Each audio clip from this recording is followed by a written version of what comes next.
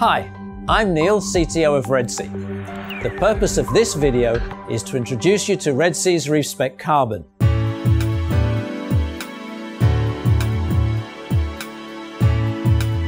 As the name may suggest, Reef-Spec Carbon is a special grade of activated carbon that removes the specific pollutants that are present in marine and reef aquariums to a level that's ideal even for delicate SPS corals.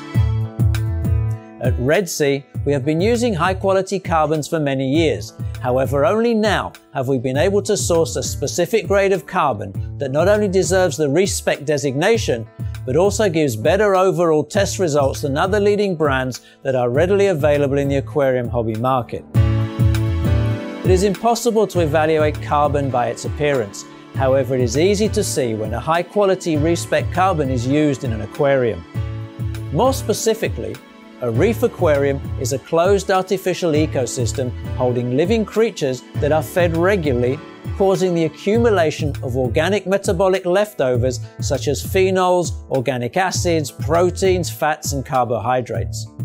Insufficient removal of these organics will have a significant adverse effect on the health of the aquarium, lowering redox and pH, as well as creating conditions which can encourage bacteria and algae outbreaks. In addition, the water takes on a yellowish tint that, apart from being unsightly, can absorb approximately 25% of the light in the all-important violet-blue end of the spectrum that stimulates coral growth. Although we often refer to carbon as a chemical filtration media, it is in reality the final stage of the mechanical filtration, as the large internal surface area adsorbs the small organic molecules that are not trapped in regular mechanical filters or physically removed by protein skimming. There are several physical properties to be taken into account before designating carbon as being Reef-Spec. This includes product density, total surface area, pore volume, mesh size, iodine number, methylene blue number, ash level, and leachable phosphate. I'm not going to go into details as this would turn this short presentation into a long lecture. However, a detailed explanation of all these parameters and other facts about the application of active carbon can be found on our website.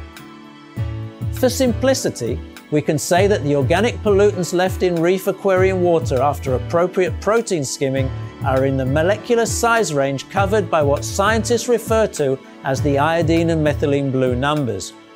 The higher the index number, the greater the ability of the carbon to adsorb the organic pollutants.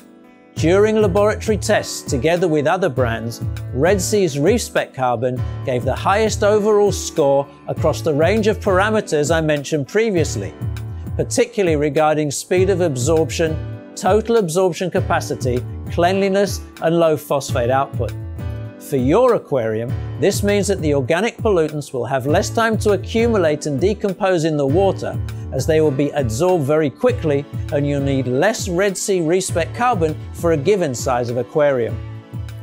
Using Red Sea's Reef-Spec Carbon will help you maintain high water clarity and purity, the conditions necessary to make your corals flourish.